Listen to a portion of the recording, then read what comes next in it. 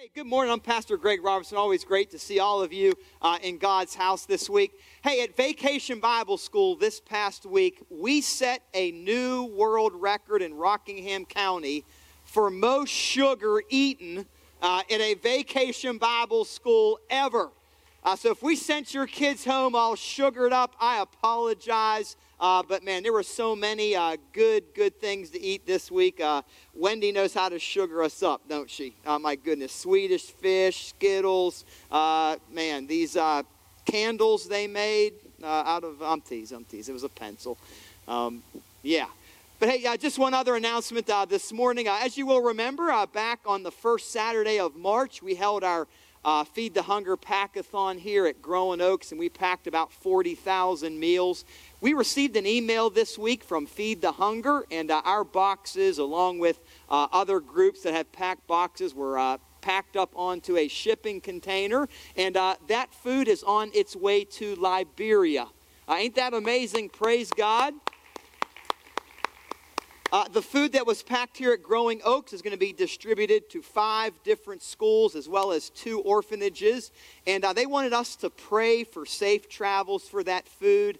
There's still customs, and when you go through customs, you've got to pay duties and fees. And they were praying that it wouldn't be so expensive. So we're still praying for that food to get there. But Liberia is a little country on the west coast of Africa. So it's kind of amazing. That's something that you did right here in this worship center on a Saturday morning, Saturday afternoon, is making an impact in someone's life on the west coast of Africa. And those meals that you pack feed children in orphanages or during school. So we pray not only for the physical sustenance, but we also pray for the spiritual work that will be done in these children's lives as they hear the Bible taught and preached and receive a Bible. So it's a great ministry, and I'm so glad that we can be a part of that and do that ministry. Hey, if you got your Bibles with you this morning, I want you to head on over to Matthew's Gospel, chapter 20. If you're old-fashioned and still use a paper Bible, like me, if you've got a phone, you can head on over to Matthew 20. I'm going to start where we were last week and just look real briefly at 2 Peter chapter 13, but most of our morning will be spent looking at Matthew's Gospel chapter 20, and those words will appear on the screen behind me if you don't have a Bible or a phone. But before we look at our text this morning, let us pray. God, we do thank you for the work and ministry of Growing Oaks Community Church. And God, we pray for an outpouring, God, upon our church, Lord, for the work that you have called us to do in the Great Commission. Father, we pray as we come to the preaching of your word, God, I pray for those who will hear these words in person. God, I pray for those who might watch this sermon online. God, I pray for your Holy Spirit to speak through your words, Lord, and speak through the preaching of my word. God, we just give this all to you, Lord. We pray for a great supernatural work. God, may your word not return to you void. We pray this and ask it in Jesus' name. Amen. If you were here last week, you will remember that we looked only at 2 Peter chapter 3. 2 Peter chapter 3, verse 18, and this is what Peter writes. But grow in the grace and knowledge of our Lord and Savior, Jesus Christ. To him be glory both now and forever. Amen. So if you were here last week, you will remember that these are Peter's final word of what we call 2 Peter. And they are words of blessing. They are words of benediction. But they are also a challenge that he is giving to his audience. That we are to grow in the grace and knowledge of our Lord and Savior, Jesus Christ. And the word that I want to point out to you from that text is the word grow. And why that is so important for us to know is because the word grow is a present tense verb in the Greek language. And why that is so important for us to know is because a present tense verb in the Greek language means that it is an ongoing and continual action. So when Peter says grow in the grace and knowledge of the Lord and Savior Jesus Christ, what Peter is challenging us to do is that we must continually, on an ongoing basis, be growing not only in grace, but also in knowledge. And if you were here last week, you will know that we focused only upon growing in this idea of knowledge. And there are three ways that we grow through the revelation of God. Number one is what is called general revelation. And this means that God has revealed his invincible qualities through the way he has ordered and created creation. The second way that we looked at is what is called specific revelation. And specific revelation is the Bible. God tells us exactly who he is and what his will is for our lives through what we call the Word of God. So how do we specifically know that God is a God of love and grace and mercy and compassion, forgiveness and goodness? We know this because the Bible tells us so. And that is why we must be good students of the Word of God. And finally, number three, we talked about incarnational revelation. And this is the fact that God, in the person of Jesus Christ, took on flesh and blood. So if you want to know what God is like, just study the life and ministry of Jesus. Because whenever you see Jesus, you are literally seeing the person and character and will of God.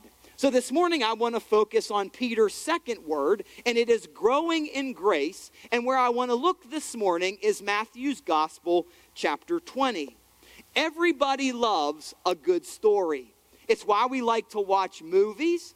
It's why we read books. It's why we tell jokes of stories. It's why we like to hear stories from people's lives.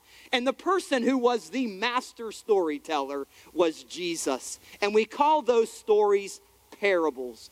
And through his parables, Jesus is teaching us not only about the character of God, but he's also teaching us about the will of God. And in 18 years of preaching, I have never preached this parable. And it is called the parable of the vineyard workers. And it is found in Matthew's Gospel, chapter 20. And we'll begin at verse 1. For the kingdom of heaven is like a landowner who went out early in the morning to hire men to work in his vineyard. He agreed to pay them a denarius for the day and sent them into his vineyard to work. So at the time of Jesus, the typical workday was 12 hours. It began at 6 a.m. and went all the way through to 6 o'clock p.m. So at 6 a.m., a wealthy landowner has gone and he has hired laborers to work in his vineyard. We pick up in verse 3. About the third hour, that would be 9 a.m., he went out and saw others standing in the marketplace doing nothing. He told them, "You also go and work in my vineyard, and I will pay you whatever is right." So they went. He went out again about the 6th hour, that's noon, and then the 9th hour, that's 3 o'clock in the afternoon, and did the same thing.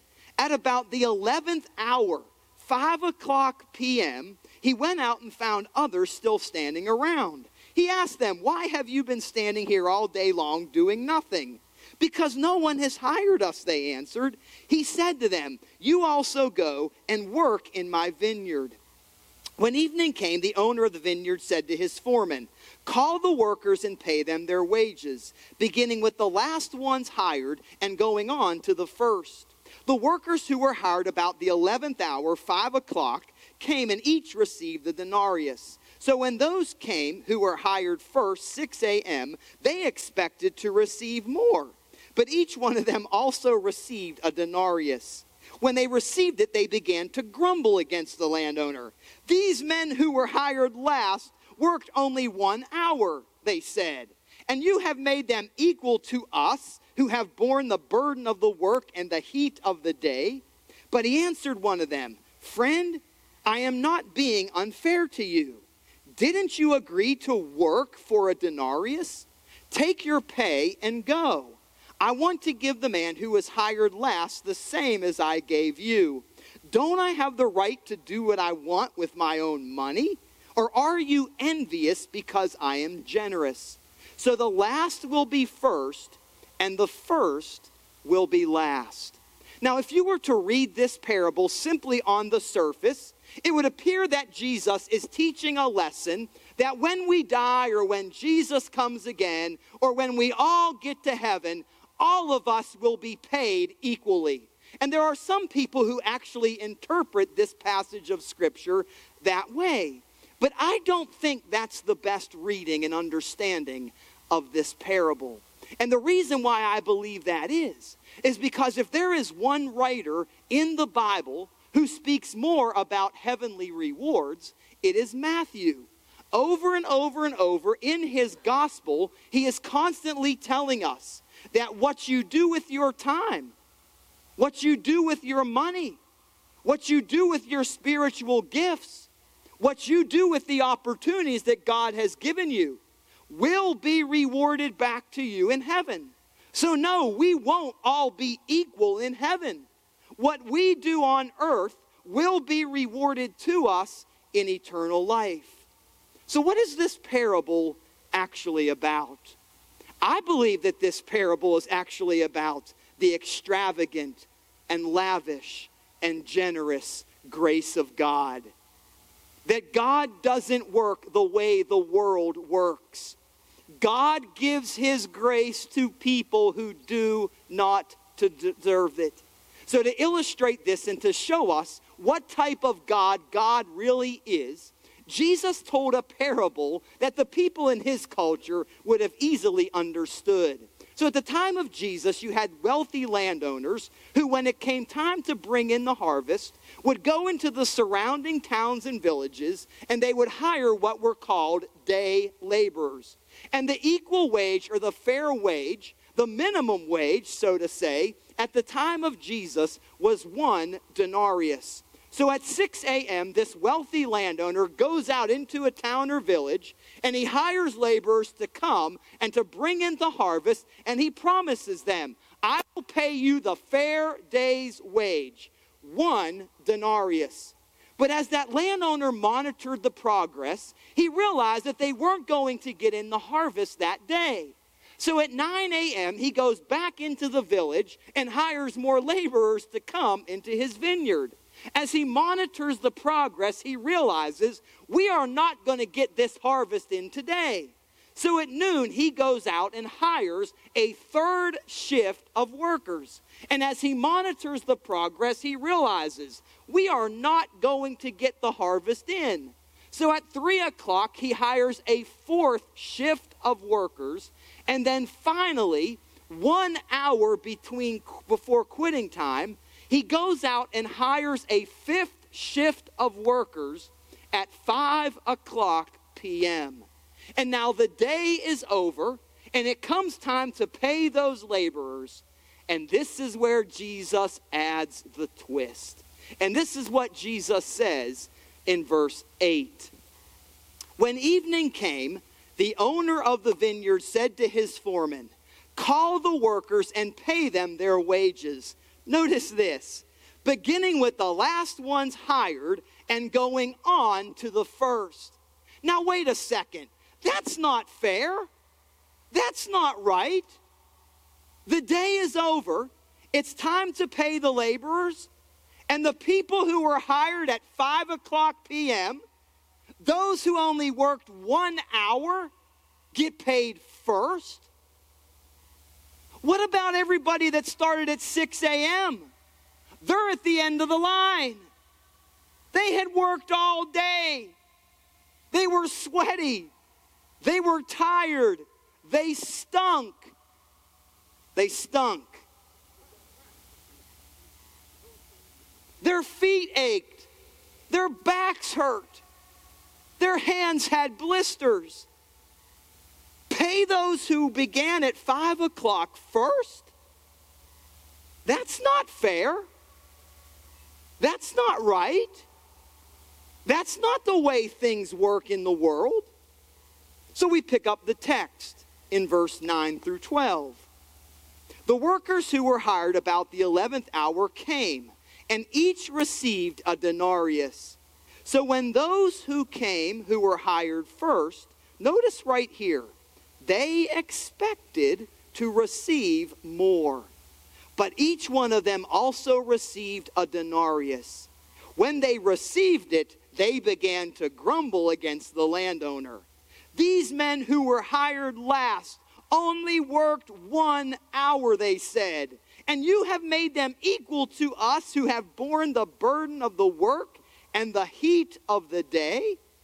So now when the payments begin to be dispersed, when those who had worked all day, 12 hours, they see those who had only worked 1 hour, and they received a denarius, they begin to grumble against the landowner. That's not fair. This is not right. We worked all day in the heat, in the sun. We're tired. We gave all day. They got a point, right? This isn't fair. If you really wanted to be fair in this parable of Jesus, then those who worked 1 hour should receive 1 denarius. If you want to be fair, those who work 3 hours should then receive 3 denariuses. Those who work 6 hours should receive 6. If you worked 9 hours, then you should receive 9.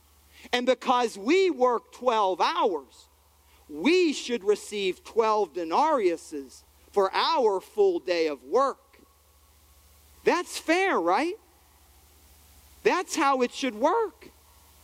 Now you can understand why the 12 a.m., 6 a.m. to 6 p.m. 12-hour shift folks were so upset. Because their sense of judgment, their sense of fairness had been offended. Here's the thing about this parable. Jesus is not teaching us about justice. Jesus is not teaching us about fairness.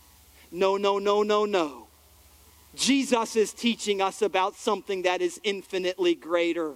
The radical, extravagant, and generous grace of God. With the lavish grace of God, there is equal forgiveness, equal cleansing of sins, equal salvation, equal being set free from the power of sin and death and the judgment of God. For those who are the recipients of God's generous grace, there is now no condemnation for those who are in Christ Jesus. Grace is a generous gift we receive, not an achievement we earn. So Jesus is right. God isn't fair because God is a gracious God. And the reason why we struggle with this is because we have a built-in desire for justice, fairness, achievement. You get what you earn. And if there is anywhere in the world where we are taught this from the time we are in kindergarten, it is America. Hard work gets rewarded. If you want to achieve, if you want to earn, if you want to experience the American dream, then roll up your sleeves and get to work. From the time we are small children, we are told in our culture that performance, hard work, success gets rewarded. But that's not the way that it works when it comes to God's generous grace. And what Jesus is saying in this parable is flying right in the face of what was taught in the religious culture of his day. If you want God to love you, if you want God to bless you, if you want God to save you, if you want God to answer your prayers, if you don't want God to punish you, if you don't want bad things to happen in your life, then you have got to earn and work for the grace and blessing and goodness and favor of God. But then Jesus comes on the scene and he starts talking about grace. Grace is the exact opposite of earning, achieving, performing, impressing, because grace is not based upon what you do. It is based upon the goodness of God and the goodness of God alone. God graciously saves. God graciously forgives. God graciously blesses mess-ups and sinners who don't deserve His grace. Because guess what? Do you want God to be fair? Great. Hell for everyone, including you. The wages of sin is death. Show me in the Bible where it says that your wages earn you eternal life. The wages of sin is death. That's fair. That's just. That's what we all deserve. I don't know about you.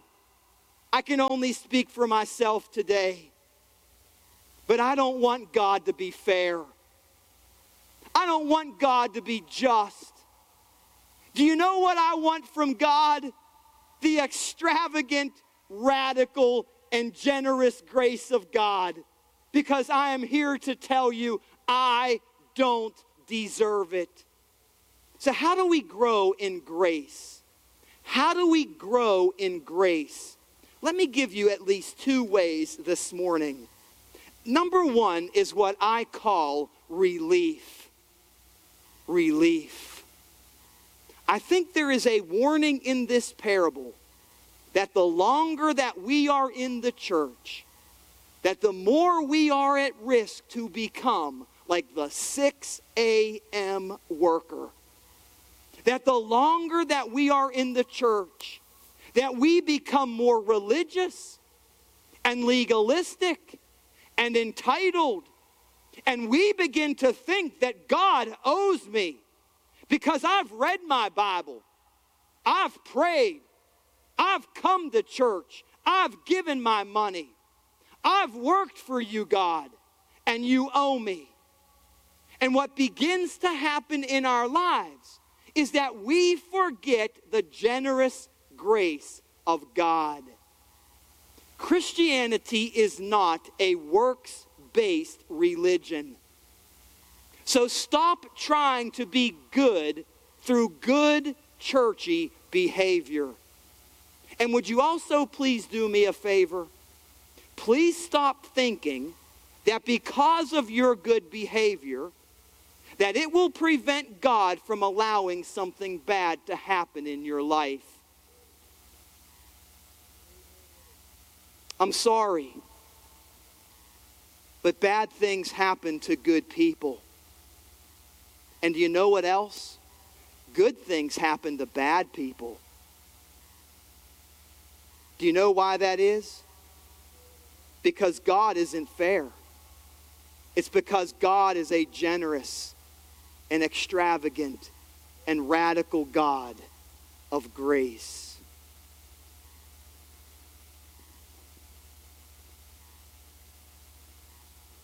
The good news of the extravagant grace of God is that you don't have to keep striving.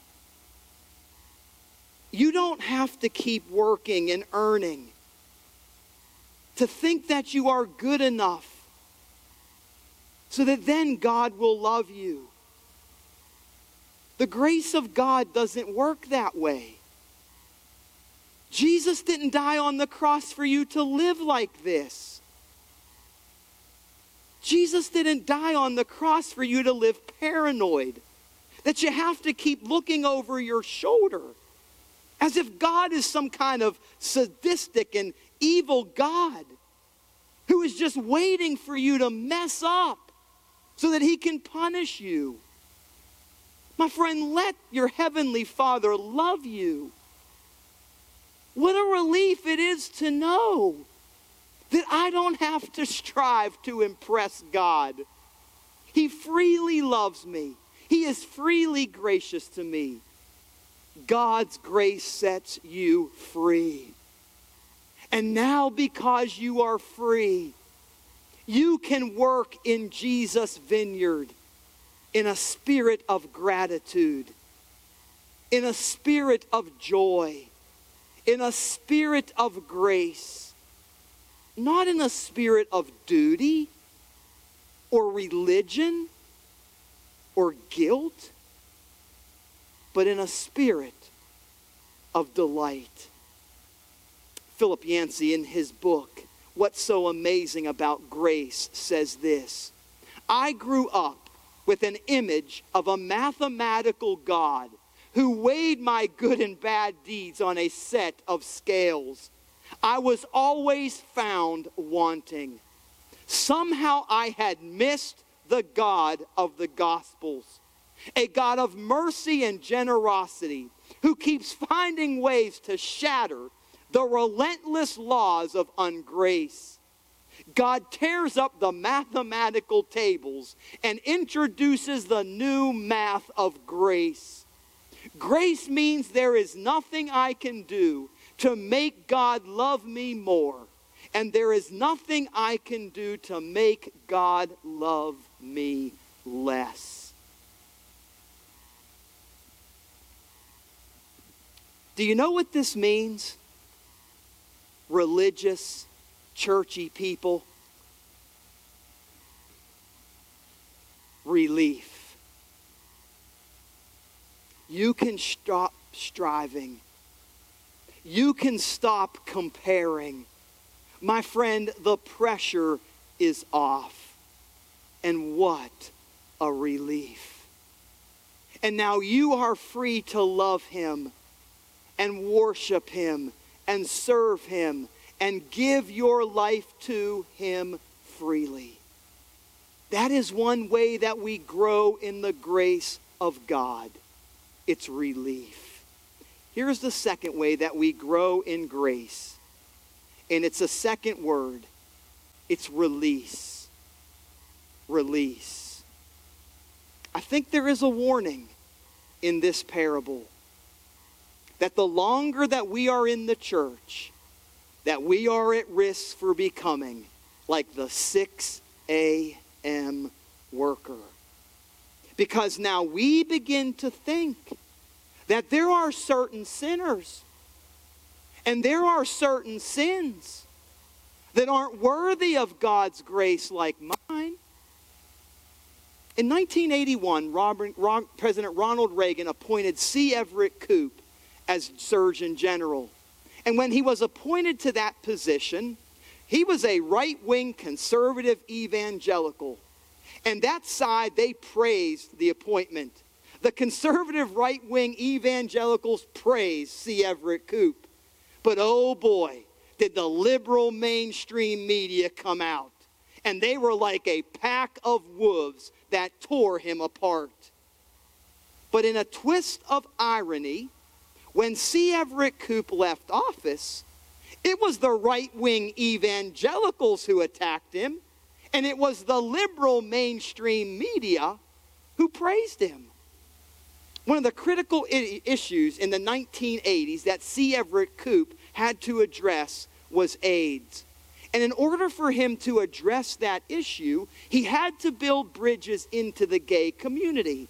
And it was through this bridge building that C. Everett Koop built a great friendship with a gay activist by the name of Mel White. And C. Everett Koop once received a letter from a critic that asked him this question: how can you possibly remain friends with a sinner like Mel White? And as C. Everett Koop thought about that criticism, as he thought about that question, the greatest biblical answer he could give was this. The question is not, how can you possibly remain friends with a sinner like Mel White? The real question is, how could Mel White possibly remain friends with a sinner like me?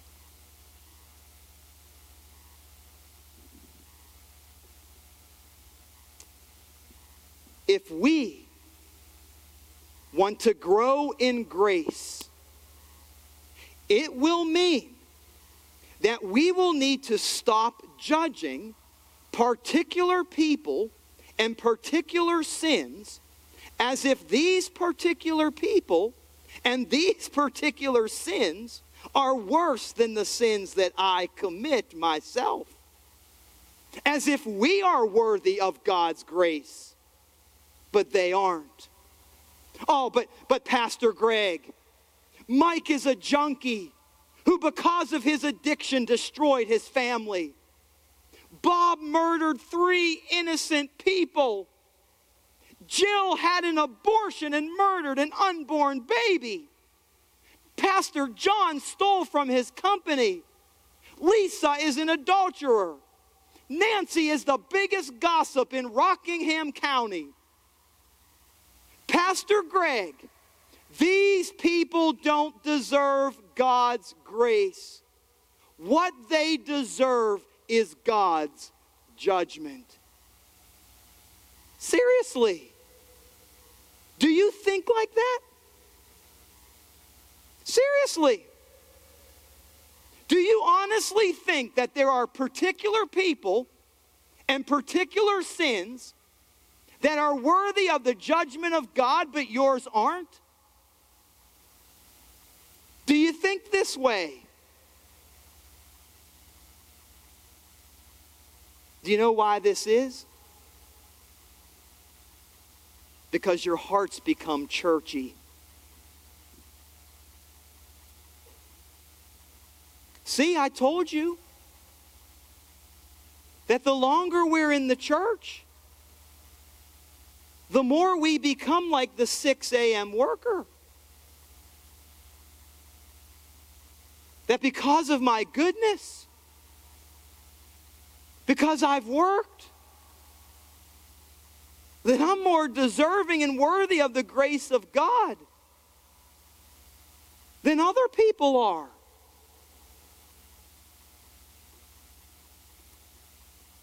I think this parable exposes our churchy attitudes.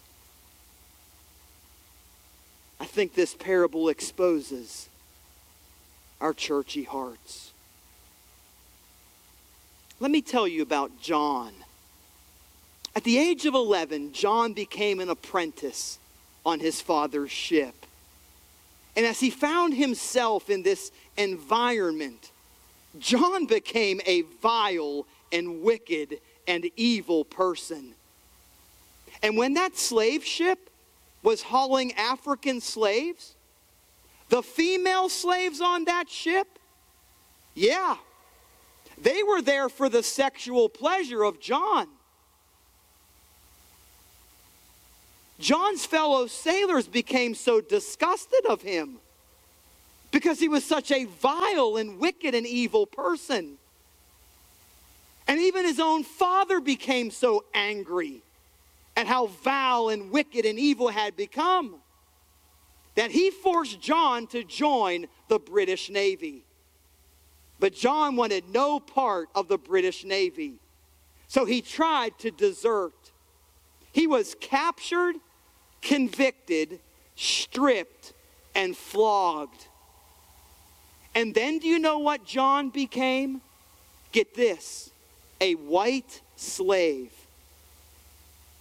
And he became the slave of a ship owner in Sierra Leone. But on March 9th, 1748, John boarded a ship for Britain. And to help pass the time, he just came across a Christian book that was on that ship. And as he began to read that book, he began to question, I wonder if these things are really true. On March 10th, 1748, the very next day, that ship found itself in a violent storm on the ocean. And all of the sailors, including John, thought that the ship was going to sink and they were all going to drown. And it was because of that near-death experience that John began to read the Bible. And it was through his encounter with the Word of God that John repented of his sin, gave his life to Jesus, and was saved. And for the next 40 years of his life, he would go on to become one of the most beloved pastors there was in England.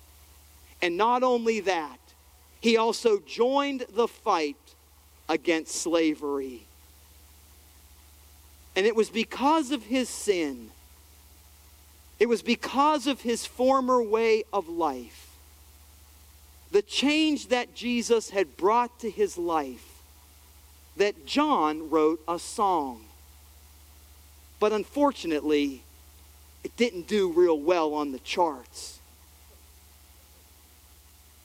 You've never heard it. You've never sung it. But it was only because of the extravagant grace of God that John Newton could ever write the song, Amazing Grace. Amazing grace, how sweet the sound that saved a wretch like me.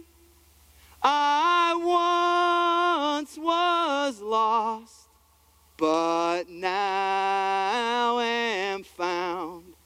Was blind, but now I see. That, my friends, is the radical, extravagant, and generous grace of God.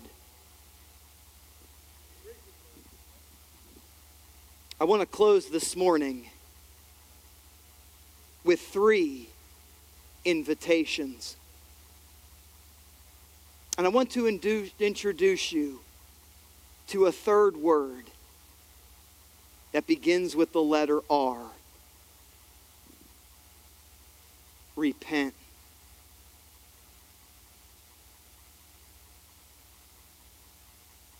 Are you tired of working? Are you tired of striving? Do you do what you do for God because you think it's going to prevent something bad from happening in your life? I have an invitation for you this morning. Repent. What you need in your life is relief. To just live in the joy and delight of the generous grace of God. My friends, are you guilty this morning of judging particular people and particular sins? I have a word of invitation for you as well. Repent. Release them. Do you know what you need in your heart? You need the grace of Jesus. You need the grace of God. My friends, this is growing in grace.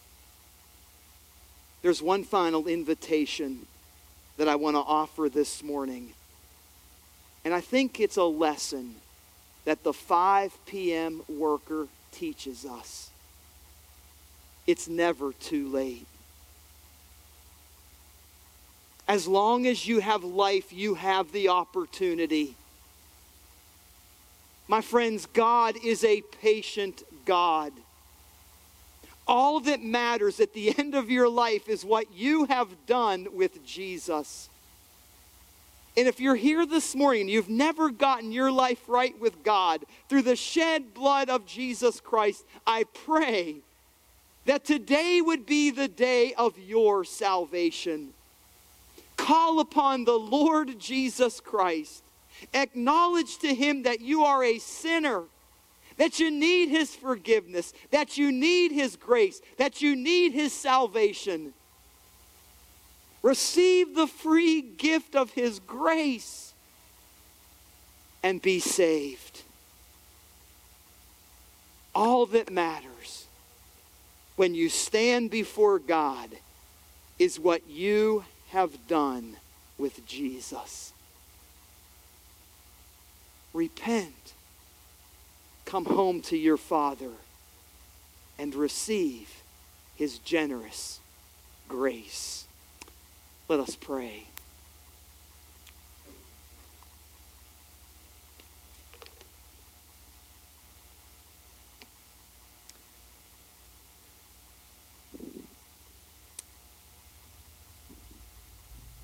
God, as we close out this service today, God, I just pray for your Holy Spirit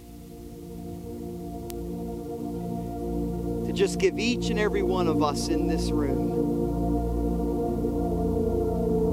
a fresh touch of your radical, extravagant, and generous grace.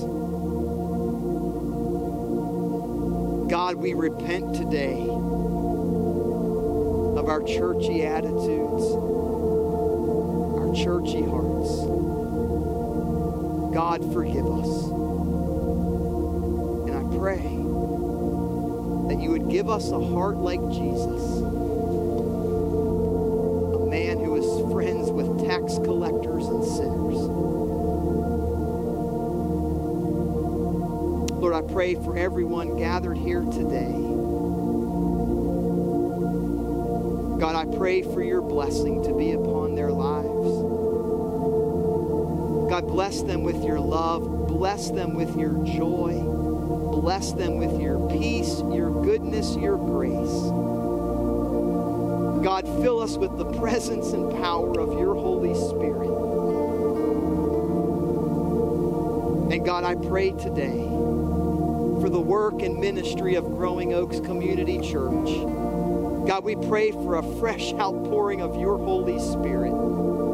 Jesus, we need you. Jesus, we cry out to you today. God, bless us. God, help us, Lord, in the work of your great commission. And God, we pray for Reidsville. We pray for Rockingham County. We pray for North Carolina. God, we pray for the United States of America.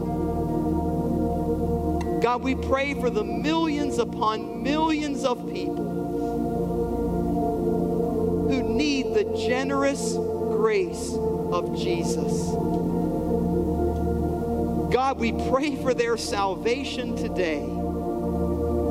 Draw them to the cross of Jesus. We pray for a revival in your church. Jesus, grow and build your church in the United States of America. God, bring in the sinners and the outcasts. And may we go to them and love them in the name of Jesus. Holy Spirit, help us. Pour out your good hand of favor today. We pray this and ask it in Christ's saving name. Amen.